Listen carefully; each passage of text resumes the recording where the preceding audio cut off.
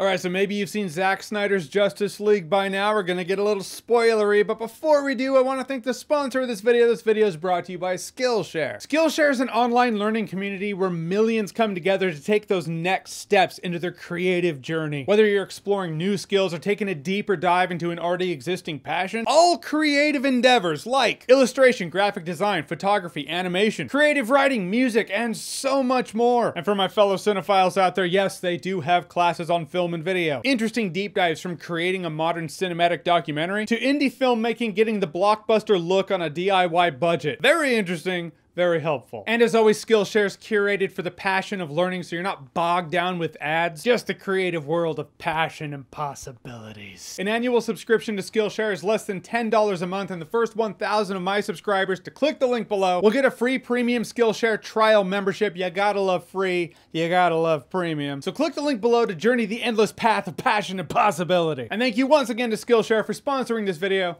I do appreciate it. All right, now, since I've already done my review of Zack Snyder's Justice League, we're going even deeper with the spoiler talk of Zack Snyder's Justice League. That's a spoiler warning for this video. Now's your time to bounce if you don't want spoilers. Now's your time to stay if you don't care. But as is the case with every spoiler talk, this isn't going to be a play-by-play of the movie, just some things that stood out to me in the spoiler territory. Also, as is the case with every video, I'm going to upload this video going, oh, should have talked about that.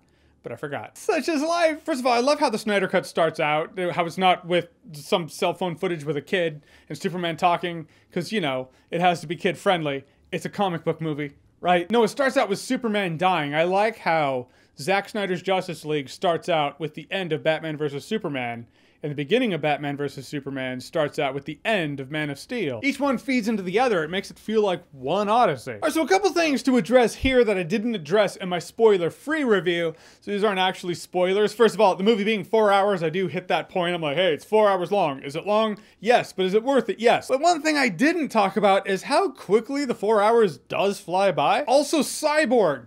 Yeah, Cyborg is the heart and soul of this movie. In a movie like this, you're gonna have that one character that's like, all right, I'm the heart and soul. I'm kind of the audience. I'm new to this whole situation, so the audience is seeing the situation through my eyes, or at the very least, they're more emotionally attached to me. That's Cyborg. And I like how they illustrate like how broken he is in this digital day and age. Again, he's a digital god. It's like, oh, Superman's so powerful. Absolutely, not gonna argue that. But can Superman shift the balance of power in terms of financial structure and launch a nuclear holocaust with a thought?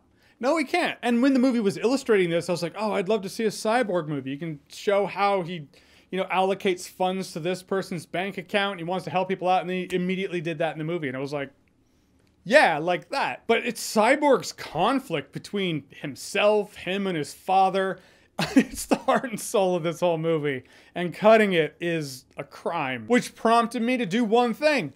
Revisit the Justice League before making this video. And holy shit, that is wild. It's just crazy to see the differences in scenes. Like that scene where Batman like ties that guy up. Guy's like, what do you want? And he's like, fear. They can smell it. And it brings the parademons, who apparently when the parademons die, their blast damage on the wall makes 3 mother box designs, and Batman's like, good information to have. You know, CSI blood spatter experts out there are like, if only it was that easy. If only blood spatter on the wall would just print the name of the killer. Between that, action sequences and scenes in general just being trimmed down to a point where it's like, dude, could you have just left 1 extra minute in there? In the theatrical cut, like Wonder Woman stops that robbery from happening, and the things that were shaved off were just, it was Wonder Woman being a badass. It was a much better character introduction in Zack Snyder's Justice League for Wonder Woman. I mean, that just goes without saying. And I don't know why it was cut short. You could have just kept an extra 30 seconds, 10, 15 seconds in there where she's just wrecking these dudes. I don't know why it was cut short. Maybe it's because like, well, strictly speaking, they probably didn't live through that. Or we can't have people die in a superhero movie or something. Maybe it's because it's like, no, it's too Zack Snyder, the way she was moving like the Kryptonians and Man of Steel move. Point is, that action sequence being shaved down, it's like what you saved 1 extra minute. It's like, I feel like the theatrical cut of Justice League, there was a hard timestamp given. It's like, you cannot have this movie go over 2 hours, not by 1 minute. It's like things were shaved, like, but can I just spend an extra 30 seconds? No! All right, and that's just how it had to go down? Even when Flash is gearing up like, okay, I can run and make a charge and hit the mother box and I can create the charge to bring Superman back to life. It's so much more intense than the Snyder cut. Victor Stone gets this image of doom and gloom in this horrid future that Bruce Wayne's having visions of. Justice League buildings crumbled, Superman's hardcore, he's clutching what looks like singed bones of who is probably Lois Lane. Darkseid giving him a pat on the shoulder like, it's okay. I care. I don't. So he says no, and Flash is like, go, boom! And he runs, and he even says like weird things happen with time when he goes that fast. And so that's why in the theatrical cut, that picture of Jonathan Kent hits the liquid and sinks. It's like, why was that picture there? In the Snyder cut, the picture's there so you can see the picture go backwards when time starts going backwards. Granted, the mother box goes backwards too, but it's a piece of alien tech. There would be that question like, did time go backwards? Or is that just kind of how the mother box happens? Did it only happen with the mother box? So the audience kind of needs an inanimate object that we know how it reacts to, you know, space-time. We know how a photo reacts to gravity and space-time. So when we see it going backwards, we know some weird fuckery is happening. So the picture dropping into the liquid is actually a relevant thing. I'm kind of jumping around a little bit. I apologize for that. Just kind of how my brain works, which is probably why I always forget to talk about something in these videos. But talking about Steppenwolf, yeah, I already said he was much more badass, but I mean, after revisiting the Justice League, it's just kind of, I forgot how much of an Oedipus complex this guy had for those mother boxes in the Joss Whedon cut. I mean, in Zack Snyder's Justice League, he flexes and breaks the arrows in his armor and his muscles, just flips horses. I'm a badass. In the Justice League, he's all like, Mother, I love you so much, Mother. We will do it, Mother. I do it for you. Please, Mother. Kiss it. Just the tip. Please, Mother. I was like, oh my God, that guy really wants to fuck his mother's box. I'd forgotten. Like, that's one of the reasons, like, he feels so much more badass in the Snyder cut than the Justice League. Because he doesn't want to have a 4G with him in 3 boxes. That and his dialogue's better, his look is more badass, and you feel for the guy. It's like, oh, Darkseid thinks you're a fuck up. You want to go back home. I appreciate a villain like that, and I appreciate a movie that illustrates that is a villain like that. But even some of the jokes, like some of the jokes that weren't in the Snyder cut, I thought were in the trailers when Zack Snyder was still at the helm of Justice League. Like, I thought when Gordon says, he tells Batman, it's good to see you playing with others again, I thought that was in a trailer when Zack Snyder was still at the helm. And Aquaman's like, just like a bat, I can dig it. And he's like, might be temporary. But that joke isn't in the Snyder cut, as well as when Bruce Wayne's face to face with Arthur Curry, and he's like, Arthur Curry, I heard you could talk to fish. I thought that was under Zack Snyder, but those jokes aren't in it. It might have been a case where Zack Snyder was like, I had those jokes, but now people associate cheesy jokes with Joss Whedon's Justice League cut, so I'm just gonna pull them out. I don't know, that or Joss Whedon, what had people come back and just for the sake of filming a joke? Like when Arthur Curry tells Bruce Wayne, have you heard a man stronger alone? He's like, no, I haven't. That's the opposite of what the saying is. Same with the Flash and his brunch joke when he was like, I don't have friends. Like, I don't understand people. Like brunch. What is brunch? You're in line for an hour, so you're essentially just having lunch. In which I have to humor that Joss Whedon was like, all right, come back, Ezra Miller. Brunch, go, make jokes. Cut, perfect, all right. We really needed that. Even the pickups of Bruce Wayne starting his car when Barry Allen gets in the car with him when he's like, I'm rich. And you see him start the car and his hands are on the wheel. Like, even those shots are different. Like, did Joss Whedon have to make them different? He's like, nah, I just want to see him hit the pedal for the gear shift. Or is it now it's like 2021, you need to have the interior of the car look modern? I don't know. So those were pickups that Zack Snyder did recently. Who knows? Volko's in it. I like that too. I like Willem Dafoe being in it because it was like, hey, we're setting up a universe here. This is the setup. Amber Heard, is she British? Apparently. British Amber Heard. British Mara's in this movie. Freaked me out again watching the Justice League. I flipped through, I was like, it feels like an accent comes and goes, but her R's are definitely like American R's. Zack Snyder's Justice League, she's like, there are villains of sorts, put the kettle on. It's wild. Even at the end of this movie, I'm like, she's still British. It's not like the accent went away. I did like how Mara used her power, how I've wanted to see Mara use her power, which is she can control water. So technically speaking, she could leach the liquids and the blood out of your body. And what does she do to Steppenwolf? Exactly that. Was that in the Joss Whedon cut? No. Steppenwolf just has her against the wall and he's like, you know what, I'm just gonna throw you to the ground. No, he throws her to the ground because she starts sapping the blood and liquid out of his face. He's like, nope. That hurt. I always wonder why she doesn't do that. I'm glad she did that.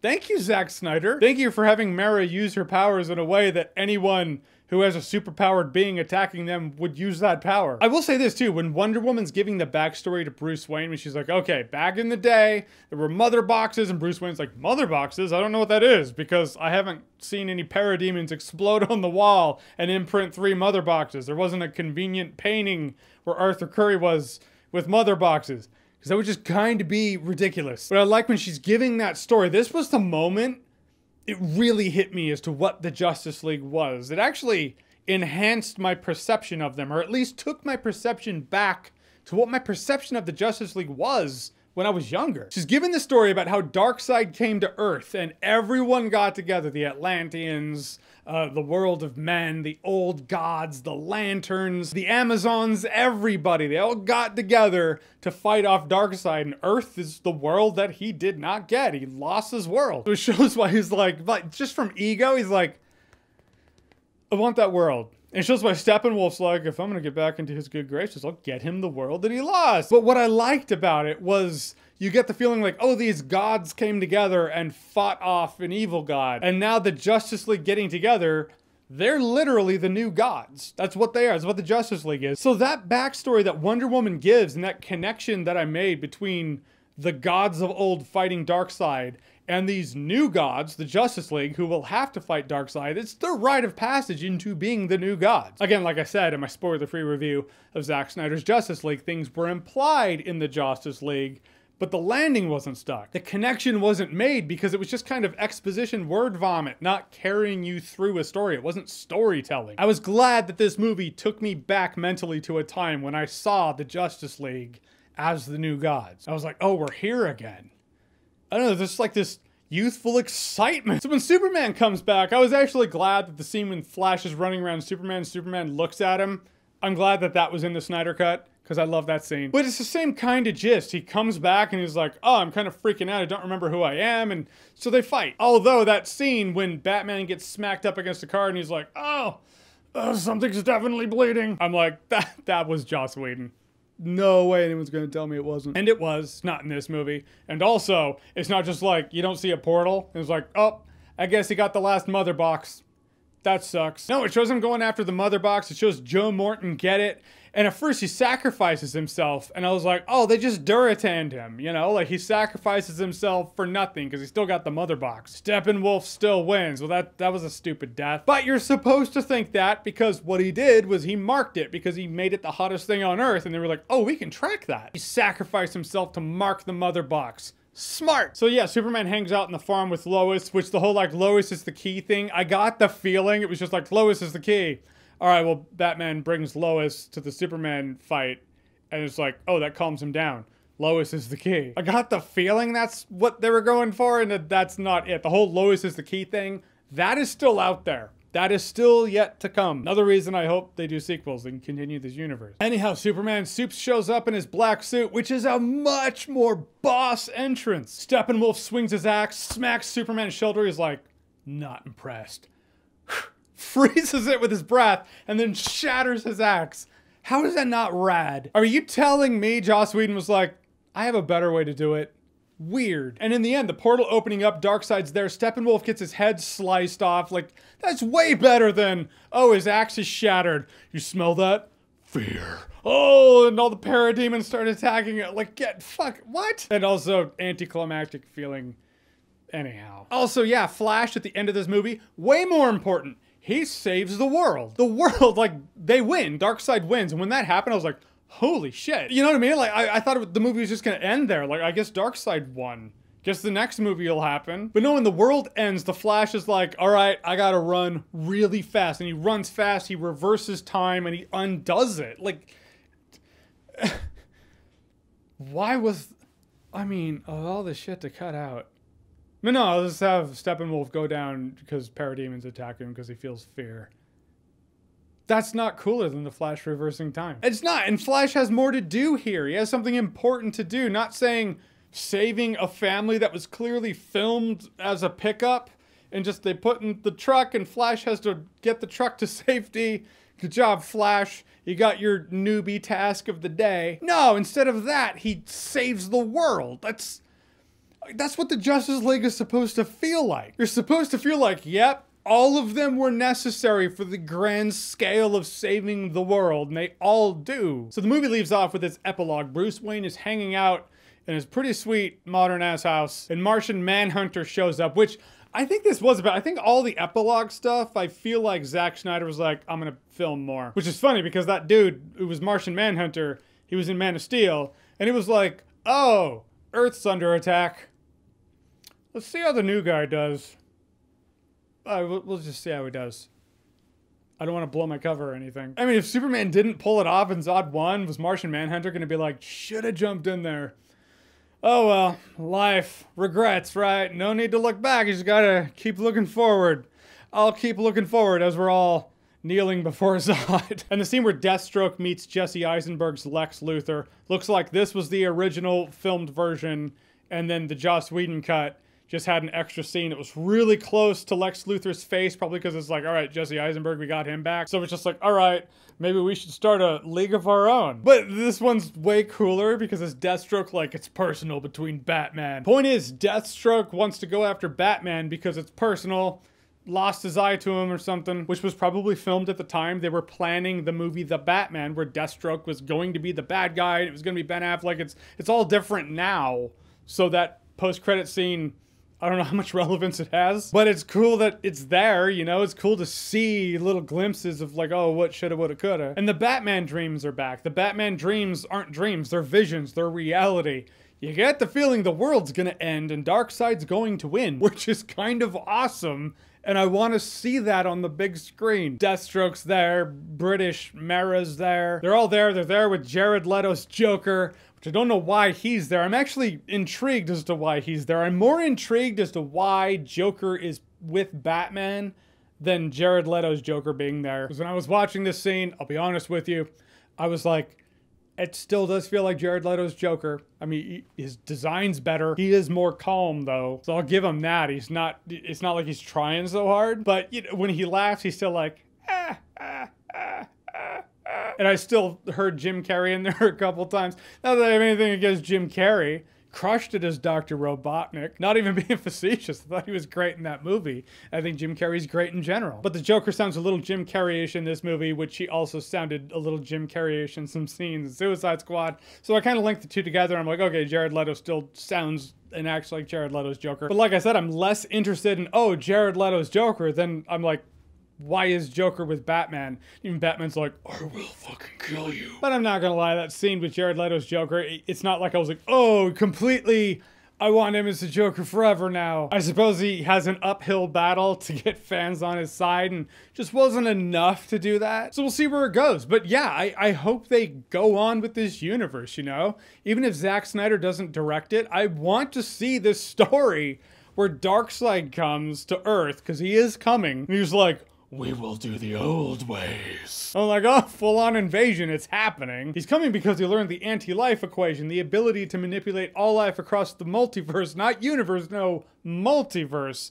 That's on Earth. Pretty high stakes there. I want to see that play out. The Justice League has come together. They've earned their right to be the new gods taking on this God Conqueror. There's also Easter eggs for the Atom. I guess the Atom will either be in the next Justice League movie or get his own movie. And these are interesting things. Like Shazam's part of the universe now. It could be great, man. It could be really good. But something, Lois Lane dies and it's like Injustice with Darkseid as part of it. Like I said, I feel like the marketing campaign for this movie overcooked the whole Darkseid thing, which I kind of get though. They have to show you, hey, this is a different movie. It feels different. It's not just Steppenwolf with a new design. Here's some Darkseid imagery. But you can tell Darkseid in this movie, it was a slow reveal. They start mentioning him, they talk about him a bit, and then you see Darkseid, and then Darkseid's like, I'm coming at the end. That shit would have melted minds if you saw that in the movie theater, and that's how it's supposed to be. You could tell. That said, I saw it this way. I really want to see Darkseid come. I want to see all of it. I want to see Superman snap or not. It's like Superman's gonna snap and Flash is gonna have to run back and, you know, undo it or something, or run back and give Bruce Wayne the message. The thing I really appreciated about Zack Snyder's Justice League is it had humor in it, but it was spaced out and in context for the tone. It didn't make it flip into feeling like a comedy. It had humor, like after Flash trips Aquaman and Superman dodges Flash, Aquaman just points at him like, you. He's like, I am so sorry. A comedic moment once in a while in an otherwise darker toned movie, that's completely fine. But you don't want to overdo it and make it feel like, oh, we're watching a comedy now. Zack Snyder's Justice League didn't do that. Yeah, Zack Snyder's Justice League. It's good stuff. I'm not just happy Zack Snyder got to show his movie. I am happy for that. But I'm happy I got to see it. And I'm happy I got to see it, and I'm happy I liked it. Alright, so Zack Snyder's Justice League. Have you seen it? What did you think about it? And what's it? Spoilers in the comment section. Talk about all the spoiler stuff. Whatever you thought, comment below, let me know. And as always, if you like what you've seen here and you want to see more, click right here to see more.